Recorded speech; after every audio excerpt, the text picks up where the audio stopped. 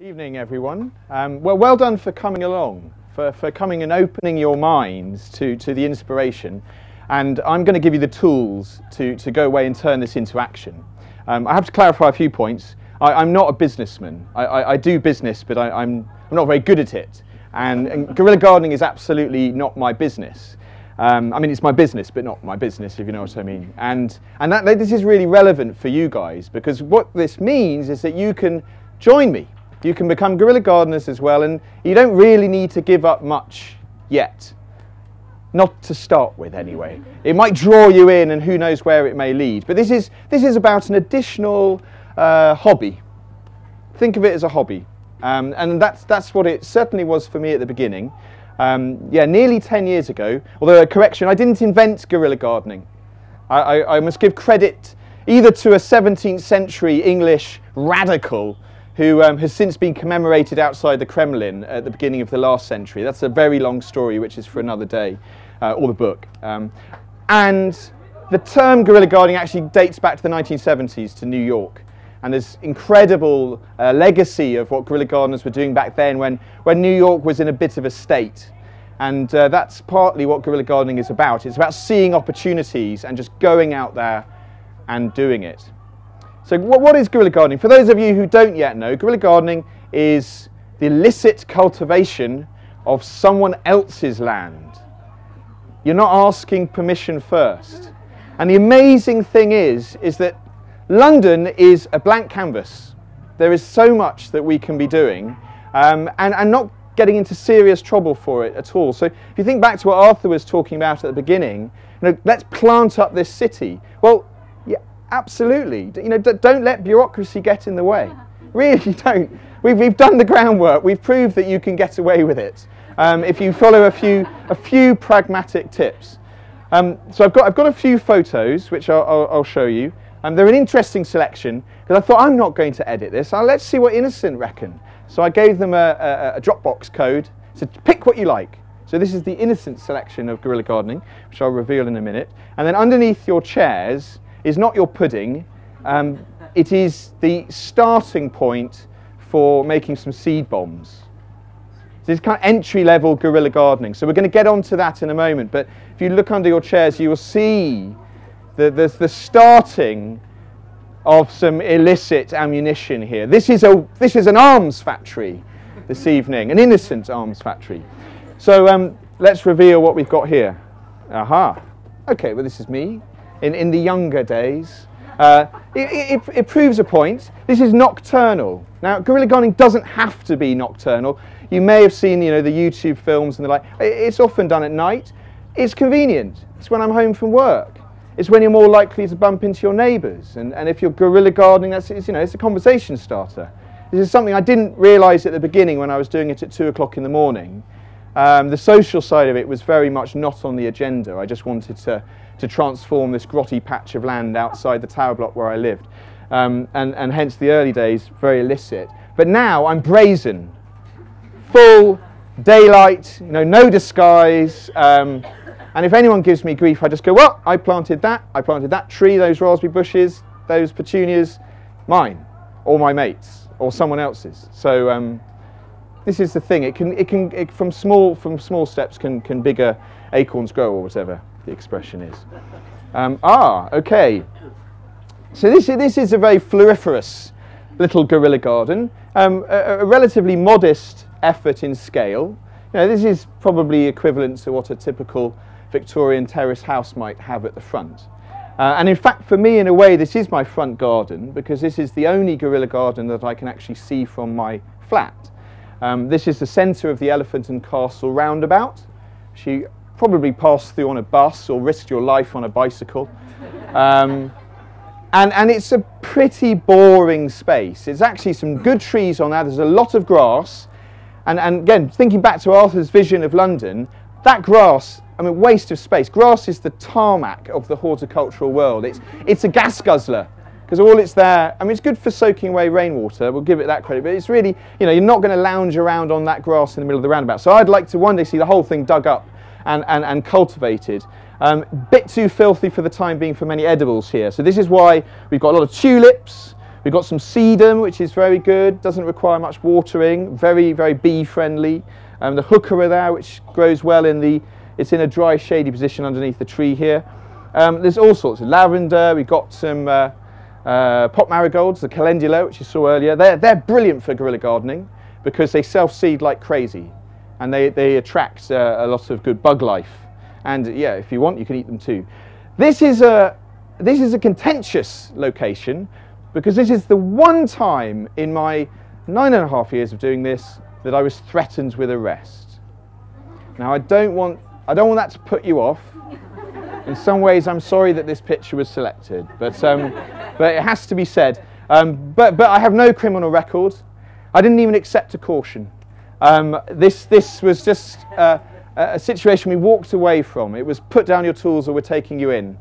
And you can watch it all on YouTube. It was all captured by both The Guardian and a Swedish children's TV programme called Anaconda. And I think partly it was the cavalcade of cameras that alerted the police. So if you avoid the media, then you're more likely to get away with it. But the media is actually, of course, very powerful because what they've done by reporting on this is normalise it. It's made people think, oh, it sounds fun. Oh, I can have a go with that. Look, you know, that woman off Countryfell, she's got away with it. It must be all right. She helped. Well, she had some trouble with the police as well, but that was for other reasons. She did some guerrilla gardening here too, which was very helpful. So that's thriving. That looks better today than it does in that photo from last year. It seriously does. That guerrilla garden's now 5 years old. 5 years old. This is a more modest action, and this is what I call pimping pavements. This is a campaign I launched in 2010, realising that some of the roundabouts and traffic islands that we'd been doing were great, but a bit more than most people could bite off, really. So I thought, we need bite size, snackable guerrilla gardens, and that's what pimping pavements is. London is full of tree pits, and whilst a lot of them have gravel and sand in, you can, if you're lucky, dig that out. And if you're even luckier, if there's a new tree there, the chances are there'll be some pretty good soil. And by cultivating it, bearing in mind you've got to, don't dig through the tree's roots, you're actually going to help the tree as well. You need to be careful not to raise the soil level too high, but by you watering it, giving it decent amounts of water, you're going to be helping that young tree, which too often in London actually gets neglected. You see a lot of these young planes desperate because they've been planted with good intentions, but then not looked after. So here we are. It's a bit of a kind of flower show.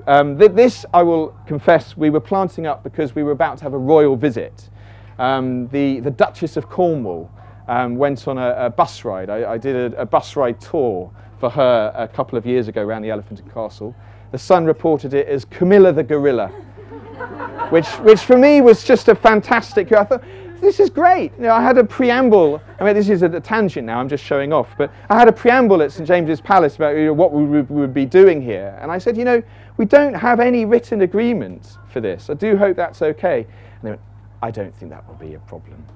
So, great. We haven't quite got the royal stamp, but we've got the royal nod of approval and some harvesting. So we were planting this up in a rather showy way. I wouldn't recommend that. This is high risk.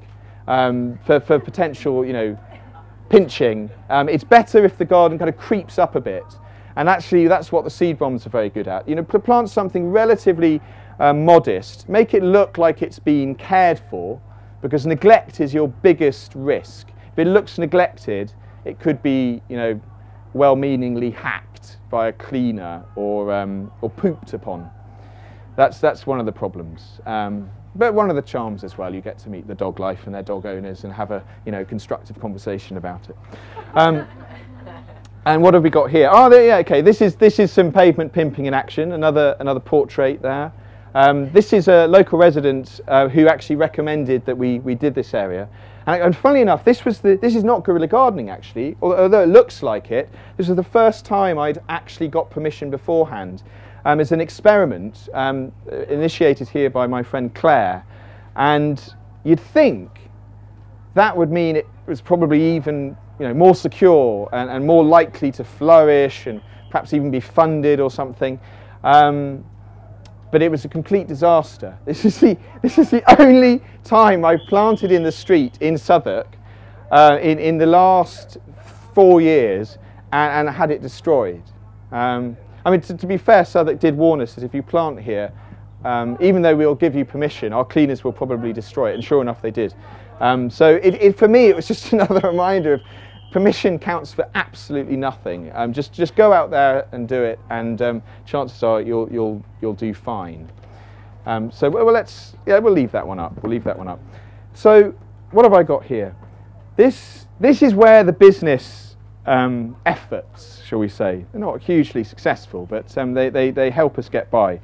As I said, guerrilla gardening for me is a hobby, and although I do spend now a lot of time talking about it and doing it and travelling and meeting guerrilla gardeners around the world who are doing it, I'm back to Poland in a few weeks, which is really dynamic. Warsaw is, oh wow, that's really going places. And northern Italy, Bologna. I had a gathering in Bologna in May of guerrilla gardeners from 10 different Italian cities, and they'd organised to get together and do some mass planting throughout Bologna, which is a brilliant city, big student population there. So it's kind of young scene, you know. And then the next day there was a conference that they'd organised discussing strategies. It was nothing like that's ever happened here.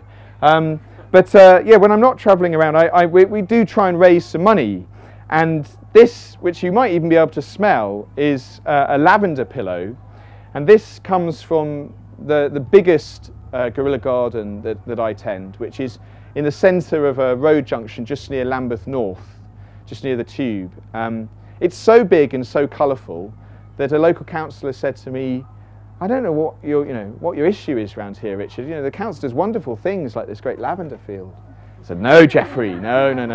I've got the evidence that that's our work." Anyway, we planted a lot of lavender there because it's a brilliant plant. It's very low maintenance, which helps if you're taking on a big area. It looks good all year round. You know, it doesn't go too twiggy, which means it might be vulnerable in the winter to being cleared away because people would assume it was dead. It's obviously smells good, looks good, very, very nature friendly. You know, the bees love it, and the issue with bees is they need the food. There are plenty of beekeepers in London now, but the bees need as much pollinating plants as you can get. And it turns out lavender is a great cash crop. And while it wasn't our intention, we realised you do actually have to harvest lavender every year. It benefits from being cut back quite hard at the end of the summer. So for 7 years now, on Bank Holiday August weekend, about sort of 10 of us get together and chop it all back. I dry it out, either in the flat or I book in my car for a repair, and it is laid out on the garage floor on some tarpaulins. And then we make these lavender pillars. My wife, who is in an ethical fashion actually, so there's a connection there, works for trade, I'll just give them a plug. She knows about this sort of stuff, and so she leads the Guerrilla Gardening haberdashery division. And the fabric of this year's pillows, this is just turning into a plug now, isn't it? The fabric from this year's pillows, it also has my wife and I on it. We met at the lavender field 6 years ago. So that's what guerrilla gardening can lead to, see? It's brilliant. So, let's get to work. I've got a few bits and pieces here to show you what's already been done for you by the busy bees of the Innocent team. And what they've done is, in these very nice, I think they're bamboo fibre recyclable bowls, is mix some clay dust and some mushroom compost together. Now, just to explain why we've used those, what's good about the clay dust is that it will bind it together to make your seed bomb, but also clay actually attracts nutrients. It's charged electrically, and a clay soil is nutrient rich. It holds on to them. This is, you can see in the bucket here, this is from a pottery supplier. So this is the only bit of specialist ingredients, and you can buy that in bulk. I've got a sack that's lasted me about 6 years. And then the other ingredient is less specialist. As I said, I've got mushroom compost here. This is in your bowl already. Smells really good. This is a kind of byproduct of the mushroom growing industry. You could just use any old compost. You know, avoid the ones with peat in, because that really isn't good for the planet. Or just some mud, you know, just dig something up from the ground, but that's just to give it some organic matter. And then a little bit of water. So somewhere in the room is water, so have a look for it. So there will be some assistance, I'm sure. We'll be pointing out where your water is. What you need to do is pour a bit of that into your bowl, and with the spoon stir it around. It's a bit like making pastry. You don't want to get it too wet. If anything ever goes wrong with seed bomb making, it just goes a bit too sticky. And then, of course, the all-important seeds. So I'm just going to get my clay in and the compost. Is water emerging? I'm looking around. Yeah, water's coming through in that one. Oh, there we go. Brilliant. I was going to say otherwise use a smoothie, but that would be a little extravagant. So we've got that. Now the seeds. Well, what I've brought with me today is a very diverse option. So there's something for everybody here. You can either go for mint. Now, okay, you know, make a mojito from it. You know, put it on your potatoes. That's your edible option. And mint's actually a really good guerrilla gardening plant because it's pretty aggressive. It's quite rampant. It's the kind of plant that if you're putting in your own garden, you want to keep in solitary confinement, or otherwise it will take over. So we've got a lot of mint, and that's in the little packets, because mint seeds are tiny. They're almost just like dust. So if anyone wants mint, if you just take that, pass it around, just take a sachet. We've also got some zinnias. Anyone know what a zinnia is? Puzzled faces. You'll recognise them if you see them. They're a classic cut flower. They look like they belong on a 1970s or an all-Achille wallpaper. They're very blousy, bright pink, bright orange. These ones are called Aztec Sunset. So we've got some zinnia seeds. There's loads in here. Again, they're very small, but they're a bit more visible than the mint. So I'm going to pass that jar around. You could just mix them all up. You could go mint, zinnia, go crazy. And then in here is a guerrilla gardener's favourite, the sunflowers. So we've got more sunflower seeds than we know what to do with. I had a very kind donation. So yeah, we'll pass these jugs around, and actually at the end, when we have break time, I've got some cups. Just come and stock up on sunflowers. And while you pass these around, in terms of quantities, don't worry about it. Just don't drown them in sunflower seeds, or otherwise it won't stick together. But you can't really go wrong. So yeah, while you're doing that, I'll just tell you a bit about what guerrilla gardeners do with sunflowers. For 6 years, May the 1st has been International Sunflower Guerrilla Gardening Day, declared by the Brussels guerrilla gardeners, who go by the name of the Brussels farmers. And over the years, depending on how friendly Facebook is to mass mailing, they keep changing the system, which is annoying. We've had up to 6,000 people sign up to this day as an event they're going to participate in. And this year it's going very well. We had this year, well, thousands, and the weather's been very kind. So down the Old Kent Road, Elephant and Castle, a lot of sunflower seeds germinating. So if anyone's short of seeds, let me know. I've got a lot more here. And then stir it around, and when it feels like it's kind of binding a bit, then this is when really you should get your hands dirty. Okay, there's the opportunity for washing them in lovely buckets of water outside, but you want to bind it into either one big golf ball or snooker ball size, or perhaps there's even more in there to make a tennis ball size seed bomb. Or if you want, you could make really small ones, little kind of seed pellets. It really doesn't matter. People ask me, you know, what's the best size? I go, I don't know. It's a very experimental form of ammunition. I had a student inquire a few weeks ago about it. I said, why don't you do a thesis on it? Let's get the evidence. Let's do the science. But I've had people make them into all sorts of funny shapes and sizes. Your imagination is your only limit. Oh, you've gone mega, have you? Okay. Now the thing about seed bombs is is that they are more suitable to some times of the year than others. And I'm going to confess here that what we are in the middle of June is a little bit late, just a bit, for the viability, as they call it in the gardening world, the viability of your seeds to succeed this year. But I'd say, hey, give it a go. The Met Office say the weather's gone mad, so the seasons might look kindly on us and you might still get some sunflowers growing this year. I've had sunflowers blooming in London in deepest, darkest November.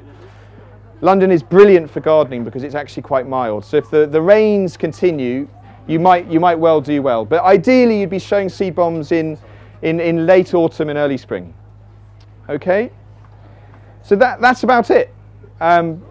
Take your bowls away, take your seed bombs away, throw them wherever you like. The ideal situation will be some kind of open soil, but the idea is that there's enough within this for it to be able to germinate itself and to at least start taking root. But if you see a tree pit like this, you know, give it a go, or even into people's gardens. I mean, just, you're doing them a favour. You're doing them a favour. Maybe not with the mint. That might be a little bit mean. And as I said, if anyone wants any more sunflower seeds, you know, take them away. They'll keep for next April and May the 1st. And I would like to leave here today with that yellow tub empty. Thank you very much.